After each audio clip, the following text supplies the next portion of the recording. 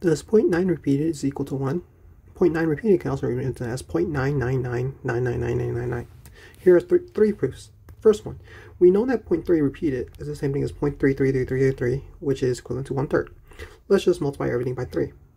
Well, 3 times 0.3 repeated is just 0.9 repeated, or 3 times 0.333 blah blah blah is going to be 0.999. And 3 times 1/3 is 3/3, which is 1. So there's one proof. Second proof, let x equals 0.999, repeat it. And if we multiply by 10, we get 10x is equal to 9.9999. We subtract the 2, and we know this 10x minus x is 9x, and 9.999 minus 0.999.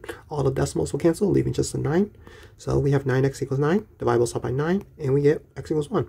What was x originally? That was 0.999 repeated, which is 0.9 repeated.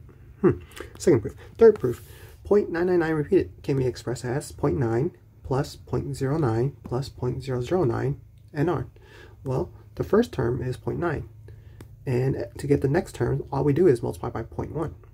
This is known as an infinite geometric series, and it states that if the common ratio is between -1 and 1, and 0.1 is between those two numbers, then the infinite sum is the first term divided by 1 minus the common ratio. So we'll apply this. So we have 0.9 divided by 1 minus 0.1, simplify the denominator, and we get 1 minus 0.1, which is 0.9.